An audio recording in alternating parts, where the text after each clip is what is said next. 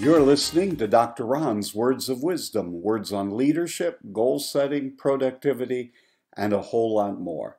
Consider this your vitamin or supplement for your mind and heart.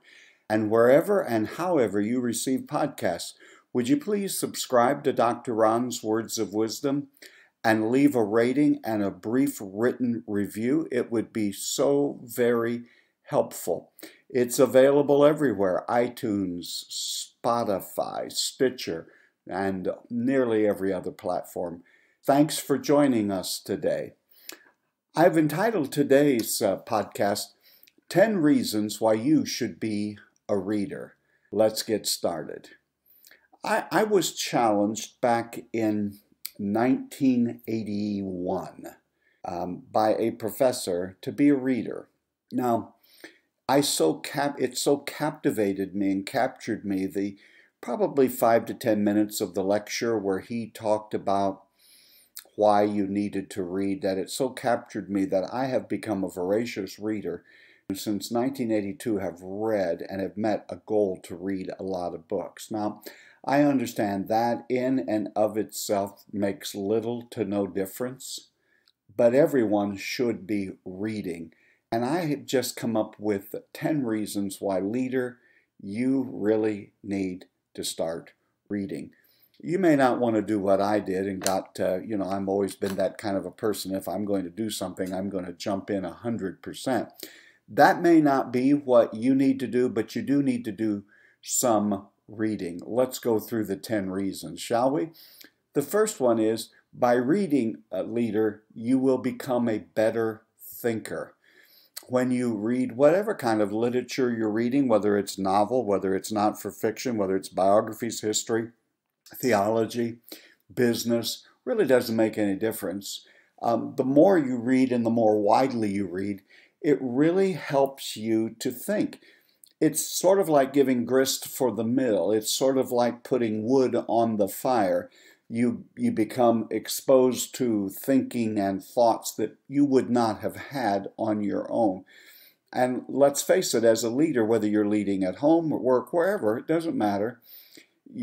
All of us need to think better and think more clearly. And I believe one of the greatest ways to get that accomplished is by consistently reading. That's reason number one. It'll make you a better thinker. Reason number two, this is where you come up with new ideas. After all, leader, you're in the idea business.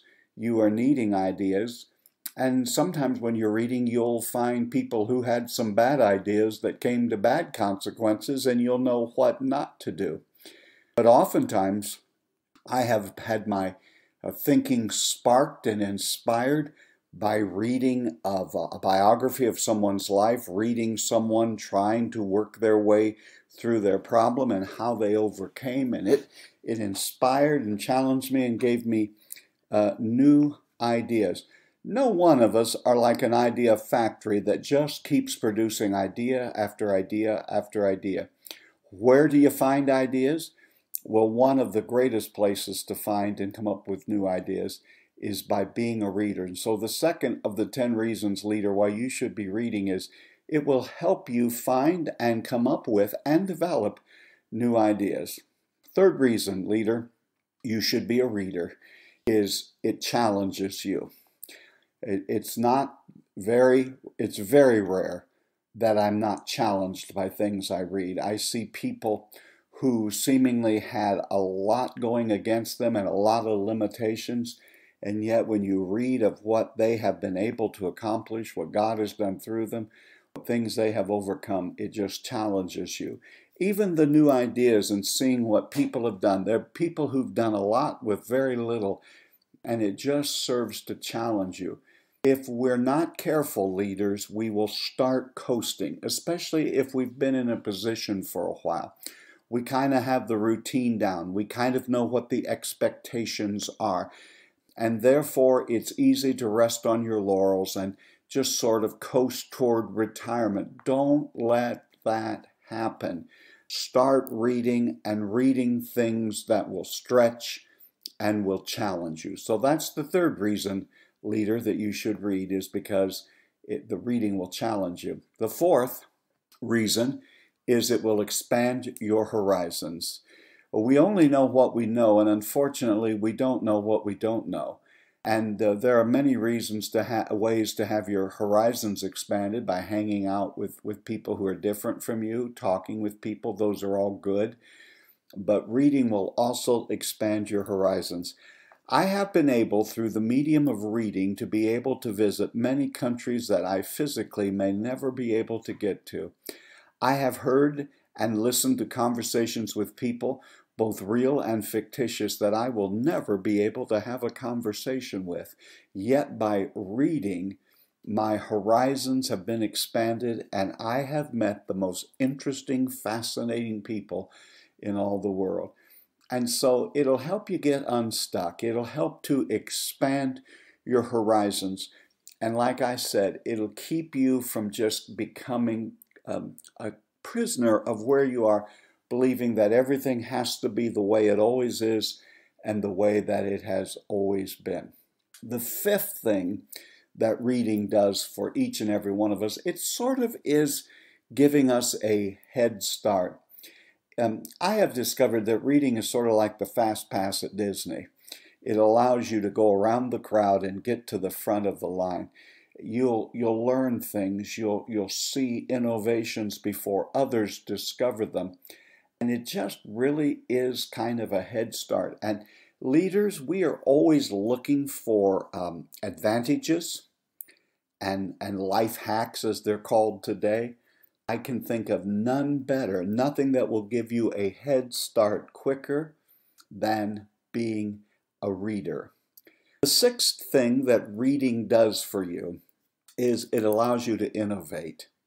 None of us by ourselves just continue to come up with creative ways of doing things, but it is by reading. And now, when you're reading, you obviously are going to be somewhat attracted to the areas of your interests, the areas of your expertise, the areas where you work, and there's nothing wrong with that. But once in a while, it's a good thing to read in a discipline not like yours. And some books you have to read word by word, paragraph by paragraph. And there are other things when I just am seeking to have a little knowledge about a subject that I know very little or anything about. I'll do some of those speed reading tricks that I've learned down through the years, in which I read the first paragraph and the last paragraph of every chapter, and then just the first line of every paragraph, until I get to a place where, hey, this is something I want to delve a little deeper. You see, you don't have to read every book you start from cover to cover. I've also have discovered that good books are the enemy of great books. And there are times when I thought there was a book I wanted to read, and when I got into it, it really wasn't what I thought. I'm finding it very difficult to make sense out of it. And I have learned just to close it and move on to the next one. But I have discovered much innovation and much creativity coming from reading books where people were in a place where I wasn't or am not, and a place where I would like to be. And you don't always have to create the wheel, or you don't always have to start from scratch. There are people who are where you have been. There are people who have been where you have been and have moved on. And you can follow and read some of their lessons and their lives and what didn't work and what did work. And it will allow you to maybe be a little more innovative than you could be on yourself. Let me get by yourself. Let me give you the seventh one. I believe that reading, the seventh reason you should be a reader is it'll make you a better conversationalist. You will learn to have a better grasp of the language. Plus, the more you read, the more interesting you are, the more things you know about, and this will help you in a conversation. Matter of fact, this would be a good exercise for you to do this week. When you meet someone new, and as the conversation is moving around in that little circle where you are, think of something you've read in the last week or two, an interesting fact, an interesting tidbit, perhaps even a quote that you could naturally work into the conversation. It just helps you to have something to talk about. The more you know, the more you've read, the more people you've met, the more things you've done. All of that goes together to make you a quite interesting conversationalist. So reading will help you with that. The eighth reason why, leader, you should be a reader is it helps you to hone your people skills. And you'll say what? What does reading have to do with that?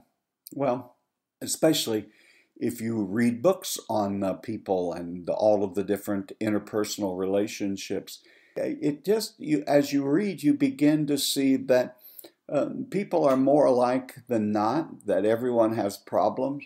Every home is dysfunctional. Everybody has things in their past they're not proud of. And it gives you empathy, and you begin to understand a little bit more about the human experience. So reading isn't just make you an isolated egghead that is unapproachable and a person who can't carry on a proper conversation in polite company. It actually does the exact opposite.